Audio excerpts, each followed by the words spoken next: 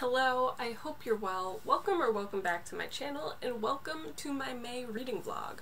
So, full disclosure, this vlog is kinda gonna be all over the place and scattered because that's the sort of energy that May has had for me up until this point.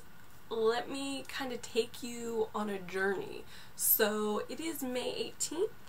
And as of right now, I've only completed 2 of the 10 books that I had on my TBR for the month of May and the May the Force Read With You Readathon. And that's because at the beginning of the month I started The Luminaries by Eleanor Caton, and that book is like 850 pages long and requires a lot of brain power.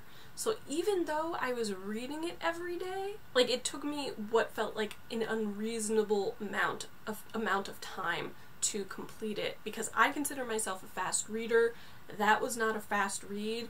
Like, the mental capacity that I used, the only thing I can equate it to is the time I decided to read War and Peace when I was 15 years old, which was probably overly ambitious and very, very precocious of me, but that's what that reading experience reminded me of. But it did take me a full 2 weeks to read that book, and I'm off to reading other things now, but I'm kind of in this place where it's like, I should probably be reading Voyager by Diana Gabaldon, but I also wanted to like give myself a break from a big book for like a second so that I could feel like I'm actually checking things off my list if I read like some shorter or faster reads in the meantime. So that's kind of where I am. I was just like, let me read some books that I feel like will be faster reads, will make me feel like I'm actually accomplishing something. So that's really the only strategy and plan I have for myself for this reading vlog, is to try to get through some what I suspect will be faster reads, and reads that hopefully are a little bit more like cotton candy fluffy reads, because my brain definitely needs a moment of chill. I do have 2 books currently in the works right now, so we're going to talk about those a little bit. The first is Things in Jars by Jess Kidd, which was recommended to me by my friend Liz, who has been mentioned on this channel time and time again. We read a lot of very different things, I would say, but we're always recommending books to each other, and this one is one that I'm actually using for the May the Force Read With You Readathon. It's like Victorian era historical fiction with some supernatural elements in it, as far as I can tell. I'm not that far at this point. I'm like, I want to say 60 pages or so in. So far, it's really delightful. The like narrative voice, there's something about it that is just really charming and fun, which is basically exactly what I need after the Luminaries. So from what I can tell at this point, this character Christabel has been kidnapped, and she's kind of a weird supernatural type thing. She has these like special gifts or special characteristics that at this point I don't really know what they are, and I don't think you are supposed to know what they are, but I'm kind of like, WTF, Christabel, like, what's going on with you? But anyway, the main character, Bridie, is like this female detective, and quite the character. Like, she smokes a pipe, she has this weird hat, and she's just a lot of fun and seems to be really like a magnet for misfits and that sort of thing. Like, her maid or housekeeper or whatever you want to call her is a giantess, is how she's described. She's like 7 feet tall, and Bridie like took her from some circus or freak show type thing, and then Bridie has somehow attracted this ghost named Ruby, and she's told him point blank that she's not interested in being haunted, but Ruby just kind of lingers around. He's a, or was a boxer in his lifetime, I suppose. But yeah, so there's already this very interesting cast of characters, and I am very, very intrigued by it. It's not the usual type of book that I go for, but as of right now, I am having a blast with it. But yeah, then I'm also trying to read A Bend in the Star by Rachel Barenbaum, which I'm liking the book, but it's also taking me so long to get through for like reasons that don't involve the actual book itself. So I actually started this book, A Bend in the Stars, in April because it was a book that I wanted to read that month.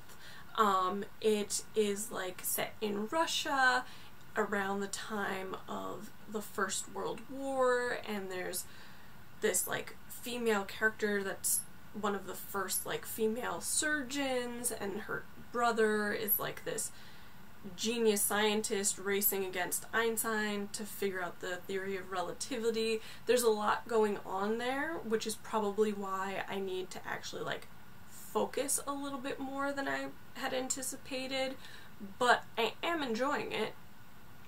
It's just a case of I was reading the Luminaries at the same time, and the Luminaries literally sucked all of my ability for like reading comprehension dry. Like, it was like vampiric in the way that it required my full on attention. So even though I was continuing to read and listen to A Bend in the Stars, I feel like I just wasn't like connecting in a way, because it was just like my brain was over here in the Luminaries land and I needed to be over here with A Bend in the Stars, and we were just miles apart.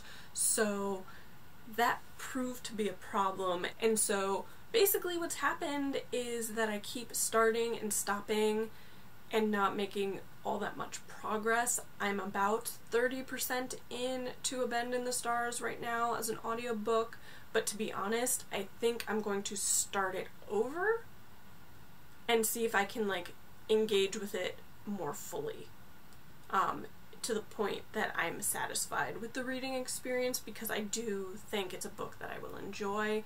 I think that I'll probably re-listen to this like 30% at a faster speed than I normally listen to audiobooks on. I'm usually at like 1.25 or something like that. Maybe I'll try to listen to it at like a 2 and see if that helps, or maybe not. Maybe I'll just listen to it at my usual speed and see what happens. I don't know. We'll figure it out. But yeah, so those are the 2 books that I'm currently reading right now. I don't know what else I'll pick up during this reading vlog. Part of me is like, maybe I should read Flanneuse during the evening, but then also part of me is like, no, Brittany, focus on the 2 books at hand and get through them so you can actually check off things, which is your intent, and then worry about the other books. But we'll see. We'll figure it out. It'll just be a weird sort of journey. Like, what you gonna do? But anyway, I think for now I'm gonna try to read a little bit more of Things in Jars before I have to start my work day. We'll see how far I get, and I will check in with you guys at some point when I have news to share. Hello, how you doing? It is Wednesday evening, and I'm doing a bit of multitasking while I'm filming this because tomorrow's video on World War II recommendations is exporting, so I don't want to touch the computer and make it mad, and I figured I should check in and let you know how the reading situation has been, because since I last spoke to you, I have managed to read more of Things in Jars and also more of A Bend in the Stars. So as far as Things in Jars goes, I'm really enjoying it. To me, I feel like this would be a nice book for anyone who really likes fantasy and would potentially want to read or be introduced to the historical fiction drama genre. I can't talk. But yeah, I think it would be like a nice crossover book for anyone who is into fantasy but is interested in exploring the historical fiction genre, because there are supernatural elements at play here, but there's still a lot that is grounding it enough for me that I am able to enjoy it, because, as you know, fantasy, sci-fi, anything kind of speculative can be rather hit or miss with me, and is 9 times out of 10 a miss. But that's not the case here. It's actually quite fun, I would say. Like, Bridie is just a pleasure, and the characters, they're, as I think I said in the first clip, they're just like a bunch of misfits, and that's kind of what I like about it, is that they're all a little bit eccentric in their own ways. I mean, hello, we have a ghost, a like ghostly pugilist. As much as I'm enjoying it, I don't know that I entirely understand what's going on at this point, because there's still so much mystery around this character Christabel, who is the like girl that has been abducted. And my like Victorian English major brain was just like, the name Christabel had to be chosen specifically because of that like poem. I want to say it was before the Victorian era, and I want to say it's by Coolidge or Coleridge, but the poem's name is Christabel. But in that poem, it's not Christabel that's evil, it's someone else. But the name had to have been chosen for a reason. It's like too coincidental, so I'm intrigued to see if my spidey senses are right on that. But anywho, like, Christabel is still a mystery. There's like all these like abilities or things that she's able to do, or rumored to be able to do, that I can't figure out exactly what she is, and Bridie is still trying to track her down. And we're also getting a bit more of Bridie's backstory, which is really interesting, because Bridie has kind of a dark past to her, which I'm not mad about. I'm really looking forward to exploring her background. One of the other mysteries in the book, though, is how the ghost Ruby knows Bridie, because he's insisting that he does, but Bridie doesn't recall. He keeps just telling her, like, you're the detective, figure it out type of thing. But I do have to say, there is this, like, odd chemistry between them that makes me really sad, because nothing can happen. He's dead. He's a ghost. And she's alive. So it's kind of sad, and a very interesting, like, star-crossed lover type vibe I'm getting from them at this point. Yeah, I like the two of them. I like the banter between the two of them, and I like that he's just kind of there helping her along, and she also has these other characters who are also helping her along, which is a lot of fun. As I've said, it's just a fun read. It was like exactly the type of book I needed after the Luminaries. Like, I needed something that was just fun, because I was a little bit worried about a reading slump, not gonna lie. I'm trying to think if there's anything else. Oh, I guess the other thing is that there's a lot of, like, the grotesque in this, which means that it's kind of borderline gothic, borderline, like, horror, but, like, Victorian horror. So it's not necessarily going to be a book for anyone that's kind of squeamish or easily freaked out, from what I can tell thus far. So just gonna put that out there now. Anywho, that's where things stand with things in jars.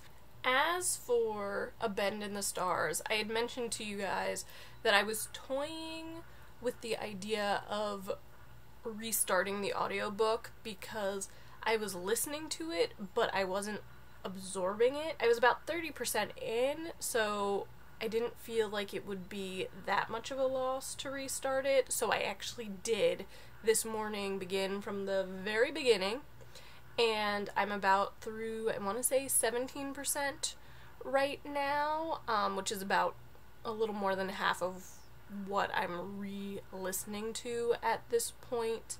I'm not listening to it any faster than I normally do. I'm still at 1.25. Guys, I attempted to listen to it at 2-point speed, and I don't know how anyone does it. Like, it blew my mind. It sounded like someone was talking gibberish. I'm pretty sure that's what I would sound like if I was on speed. It was the equivalent of Roadrunner, but with the mouth. Like, it doesn't work for me. So, more power to you if you're able to listen to it at a faster speed than me, because yeah, that's not happening. But I'm also just really glad that I actually decided to do this, because I knew I was enjoying it, but I didn't have a grasp on the subject matter, and there are huge swaths that I just listened to that I have zero recollection of. Like, zero. Didn't know it happened. So that just goes to show, like, how disconnected that reading experience was at the beginning of the month with that book. And it wasn't the book's fault. It was my brain, thanks to the luminaries, literally, like, sucking me dry. But I'm really enjoying it. As I mentioned, it is World War I focused in Russia, and the two characters that are kind of the focus are siblings, Vanya and Miri. And what's really interesting is that you are getting a glimpse at the anti-Semitism that was rife in Imperial Russia at this time, and it reminds me so much of, like, Kristallnacht in Nazi Germany. And I don't know that I've read anything that's really spoken about it in detail, but that's kind of where we are, and it's addressing a lot of the limitations that both Vanya and Miri, who are these brilliant young people, are facing.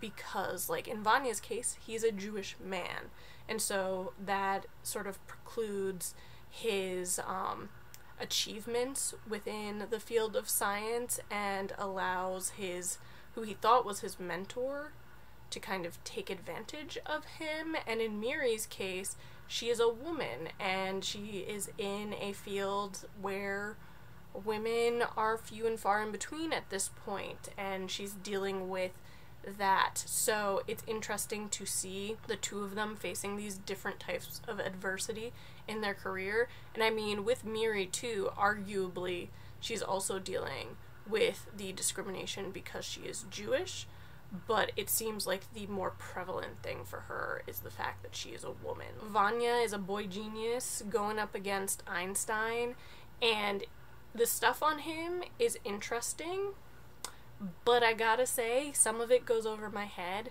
Like, I was never a physics person, and when they're talking about Vanya and, like, his equations and what he's trying to figure out and why he needs to go see this eclipse, like, it goes over my head, and it kind of loses me.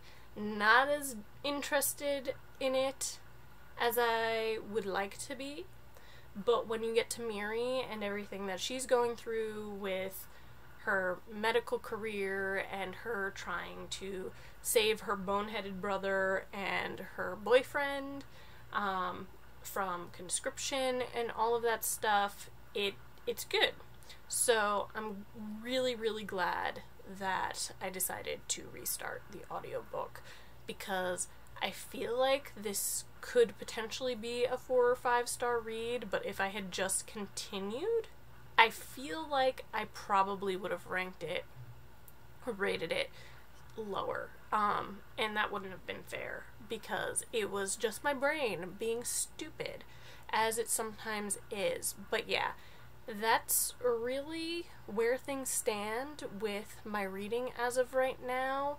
So I'm about 17% done with A Bend in the Stars. I'm about, I want to say, nearly 200 pages into Things in Jars, and I expect that I should probably be able to finish Things in Jars in the next 2 days, so probably by the weekend. So then we'll pick up another book and all that jazz. You know how this works. But yeah, the light is gonna fail me. I should finish scheduling tomorrow's video, which you will have seen by now, and enjoy the rest of my evening. I am seeing movies in my future, but then I also started rewatching like Ghost Nation or something on Travel Channel, and that might be a downward spiral for the evening. We'll see.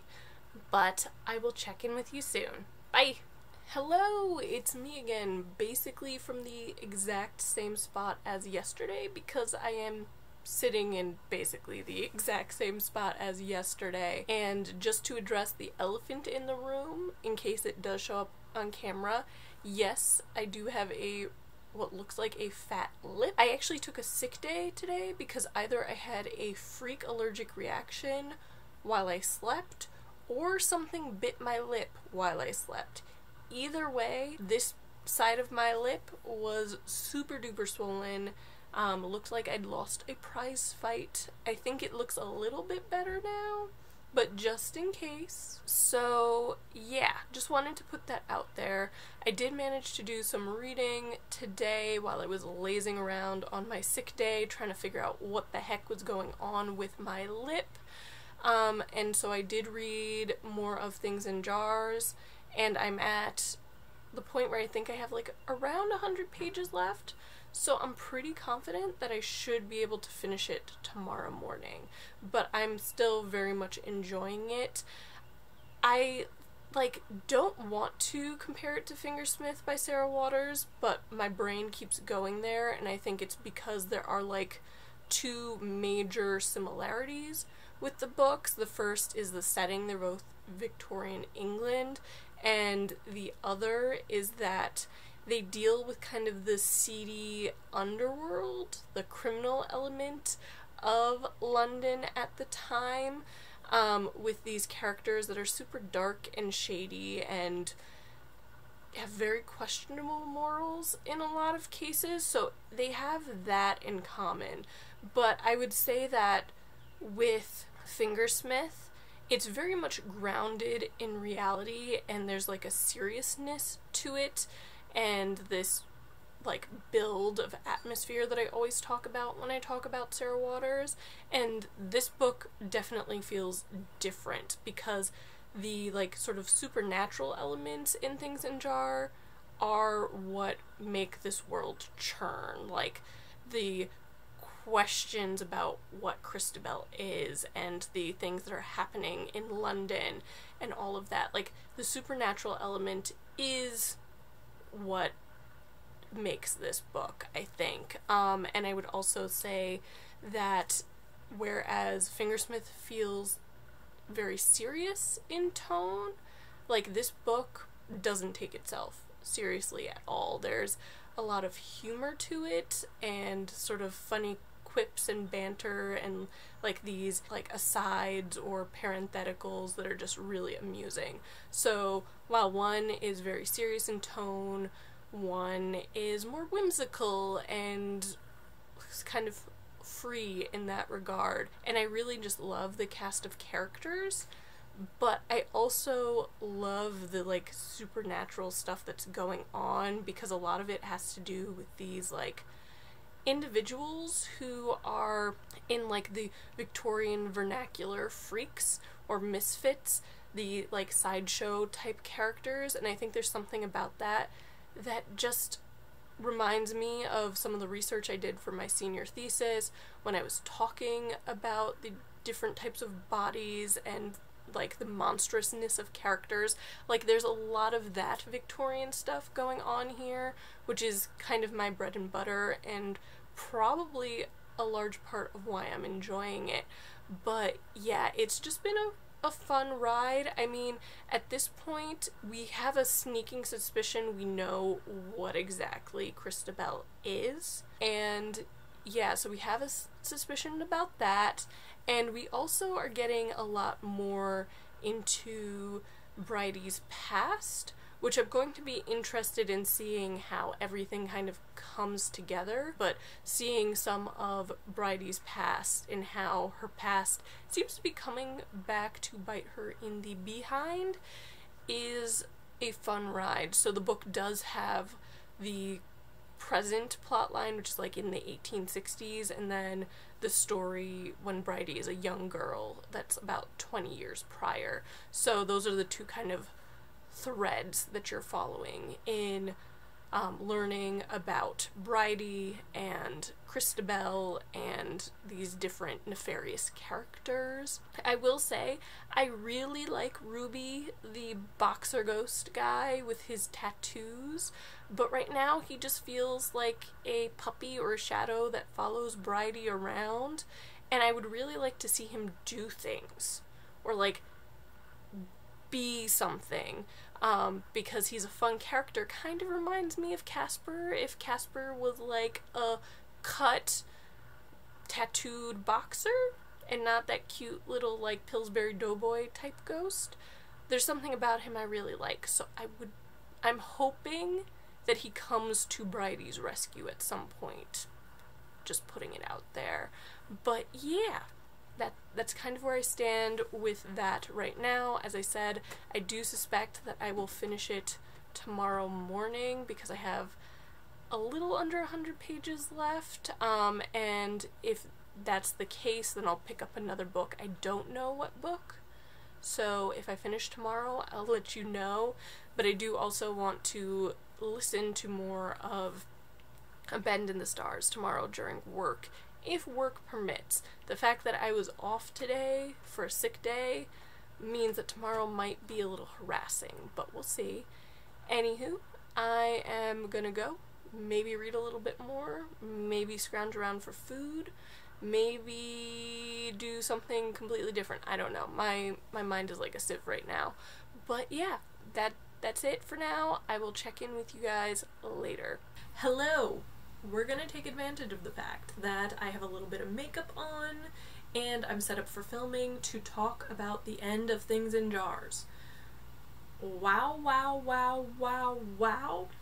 It has been a long time since I could safely say that I have a book hangover. I finished this book and was just like, no, it can't end. I want more. I want so much more of Bridie and Ruby and their world, and I was just like, is there a second book? I have to have another book. And so I was texting Liz about it, asking her. She doesn't know if there's a second book in this like series. We don't know if it's a series or not, but I am hungry for it, and I just had such a fun time. And to be honest, for a good chunk of the book, I was like, this is like a solid 4-star read, because I was really enjoying it. But then, by the time I got to the end, by the time we figure out what Christabel is, by the time we figure out how Ruby and Bridie actually know each other, by the time kind of all the pieces come together and the different like storylines and the backstory kind of mesh together, it was just so good and so much fun. And it's a book that I can see myself wanting to reread just because I want to be transported to this world yet again. In other news, I did start Liberty by Caitlin Greenidge this morning. It was one of my most anticipated releases, I think, of the spring, although I could be mixing up calendar months and it might have been a winter one. But it's one that I've been very excited about. It was also on my spring TBR, so I definitely want to read it. I'm only, I want to say like 60 pages in so far, but it's not exactly what I expected. And I am a little bit nervous going into it because I know that Katie started this and ended up DNFing it around 100 pages in. And so I'm trying to go in with an open mind, but as of right now, it is definitely not what I anticipated. So it's a book that is set during the Reconstruction era, but in Brooklyn, and this young black woman and her mother don't see eye to eye. Liberty doesn't necessarily want to follow in her mother's footsteps and become a doctor and work at her side, and ends up, I think, moving to Haiti when she marries a Haitian. And so I was expecting Liberty to be pretty much a grown-up for the majority of this book. Like, coming of age story, like she's a teenager, early 20s type thing, makes a somewhat rebellious choice to run off and marry this Haitian and move to the Caribbean. But up until this point, like 60 pages in, she's like an 11 or 12-year-old child, but the book is roughly 300 pages, so the fact that like 60 pages in, I'm still in her childhood, not exactly what I was anticipating. The writing is good. Like, I will say that. I have no problems with the writing. I just, right now, am not entirely invested in Liberty's story. But I will have to say, one of the things that I'm finding a little bit frustrating at this point is that I don't feel that the setting has really been, like, fully formed, or that it's really grounded in anything, if that makes any sense. Like, it's a bit disorienting, because at no point that I can recall at this point is Brooklyn referred to by name. They keep referring to King County, which is the county that Brooklyn is located in, but unless you knew that, unless you read the synopsis and, like, stored that Brooklyn tidbit in your mind, I don't know that you would make the correlation. And because you're talking like 1860s Brooklyn, like, this feels very rural, and that's not what people would expect of Brooklyn. And yes, this is historical fiction, so obviously they're going to build it around what Brooklyn would have been like in the 1860s or 1870s, and I don't know if it was called Brooklyn at that time, so maybe that is why they haven't referred to it by name, but it just doesn't feel fleshed out to me. Like, even as someone who lives in New York, there's just something missing. But yeah, as of right now, it's just okay. Kind of mediocre. Like, it's fine. I don't hate it. But I am really hoping that, like, things start happening, that I start getting to the point of the story that I thought was the actual crux of the story, which was her moving to Haiti. So, hopefully we'll get there soon. But yeah, that's all I have for you now. I'm gonna go because I have some videos to edit, I have some videos to schedule, and I will check in with you, I guess, tomorrow morning after I've read a little bit more of Liberty. Hello, checking in. Happy Monday. Gotta hand it to Monday. It has been the Mondayest Monday in a while, and that is saying something. I did want to check in because I got through a good chunk of Liberty this morning. It's okay. Like, that's how I feel about the book. It's just okay. I'm not really blown over by anything that I've read, and I have roughly 100 pages left to go. Essentially, it took to getting around the 50% mark in the book for me to get to the point where I thought the book was originally starting off from. So for a lot of it, it's Liberty as a young child, and then she's off to school in, I want to say it's Ohio, but I might be wrong about that, before she actually, like, returns home to Brooklyn and meets her husband, who then is just like, we're gonna get married and we're going to move to Haiti. It took a very long time to get to the point where I thought the book would have actually started, and there is really a lot going on. Like, there is a lot. If you want a book that has a very complicated mother-daughter relationship, it's definitely in there. And there is interesting history kind of smattered throughout. So they brought up this race riot that happened in New York in, I think, 1863, although they didn't call it a race riot, which I actually found interesting and sent me down a rabbit hole doing research into it. And apparently it's like a really big race riot and outbreak of violence that I don't know that anyone in my years of being in school ever actually brought up.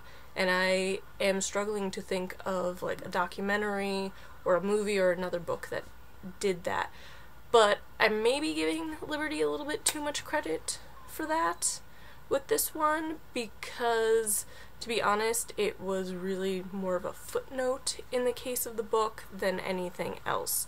But it had at least got me curious, so I will give it that.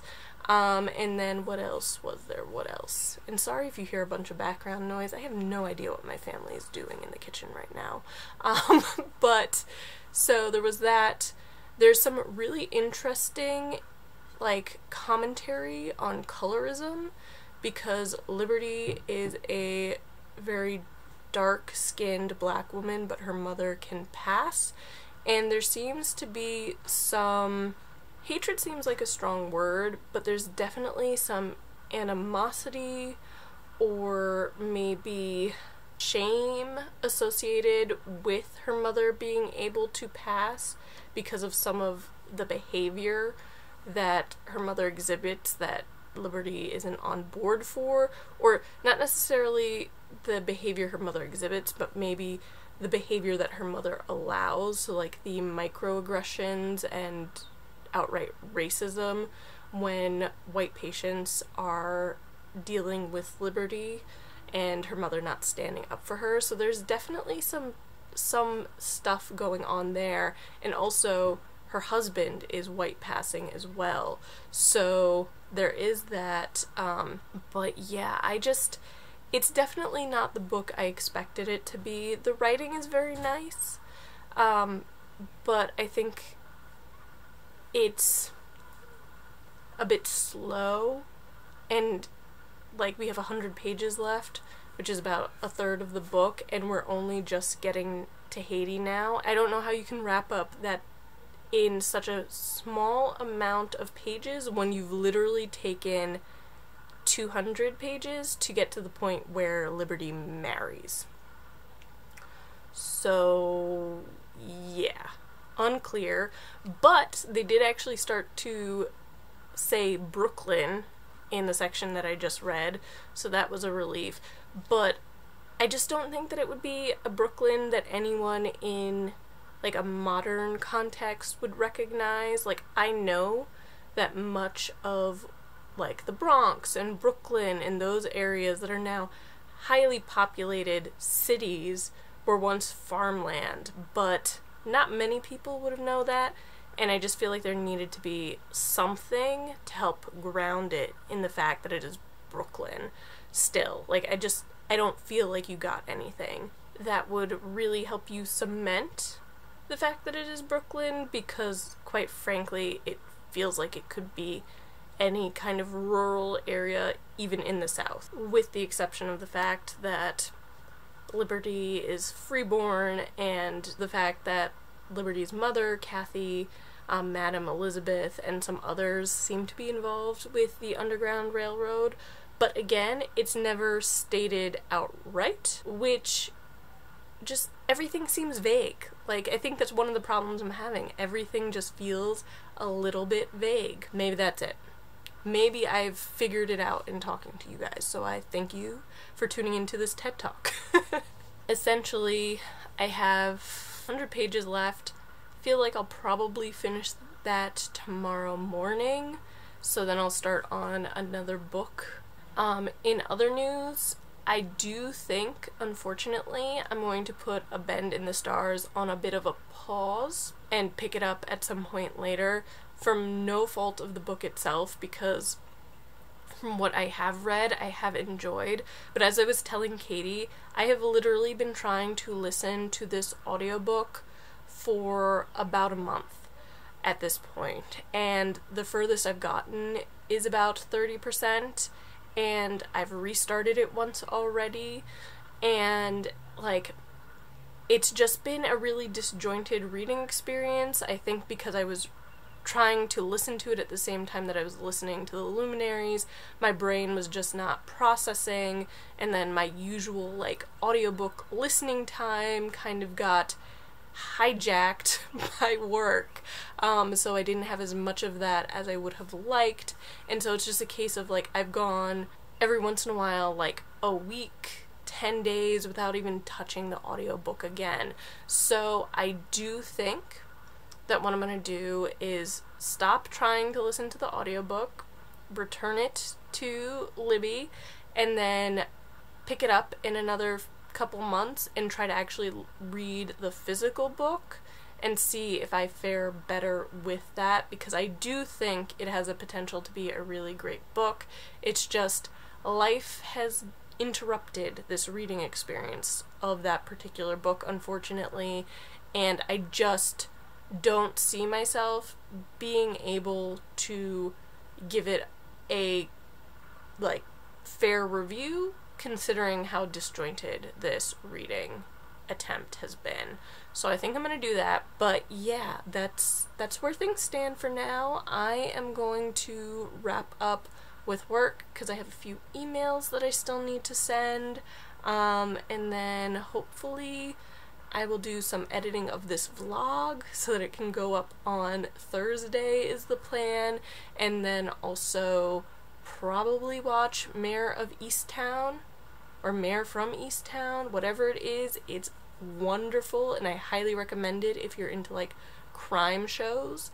It's Kate Winslet, and there's something of like a Broadchurch vibe, but in like an industrial American setting, maybe. I don't know. That's just what I'm gonna go with.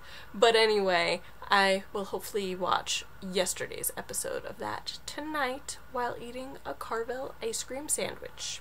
I'll talk to you later. Bye. Hello.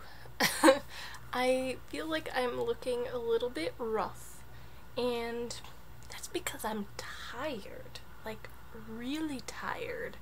And it's only what is today? Is today Tuesday or is today Wednesday? It's Tuesday. So that's kind of how out of it I am today, but I did want to check in because I finished Liberty this morning as I had predicted. Yeah, I still stand by my I'm not blown away by this assessment. I feel like it's probably a 3, maybe if I'm being generous, a 3.5 star read for me. I do admittedly think that the end of the book was a little bit more interesting, and the last 100 or so pages is Liberty in Haiti with her husband, Emmanuel, and her in-laws, and adjusting to the way of life there. And so the scenery, like the setting of it, was just a little bit more engaging to me, but I still feel like everything was a little bit vague. And I mean, maybe it's vagueness in favor of artistry, because I do think there was some really lovely writing within the book itself, but as far as like the overall story, it took too long to get started. I don't know that I necessarily felt connected or that I really was invested in any of the characters, including Liberty. And I will say that I have a thing where I don't like when books introduce characters in the latter half of a book, especially something this short. Like, this is 300 pages long, and you introduced an entirely new cast of characters in the last 100 pages. It just makes it really hard to connect with those characters, to build any sort of sympathy or rapport, so to speak, with them. And I think it also, just for the writer, makes it really hard to tie up loose ends. Like I said, it was okay, but considering that it was one of my most anticipated releases for 2021, it's kind of a bummer that I didn't like it more than I did, because I do think it had a lot of potential. It just wasn't my cup of tea. So yeah, anywho, I do think I'm gonna leave this vlog off here because it's Tuesday and this is supposed to go up Thursday, so I have some editing to do. But I do think the next book that I'm going to start reading is Flanneuse, so I will start this in the morning, I suspect, and then I will hopefully finish it in the next few days. It's under 300 pages, so hopefully I can finish it maybe by Saturday. Regardless, I'm pretty confident that you will see it in my May wrap-up with the other books that I read this month. Shocker, innovative, I know. But anyway, thanks so much for watching this vlog. I hope you enjoyed it. Be sure to give it a thumbs up, comment, and subscribe if you did, and I will see you next time. Bye!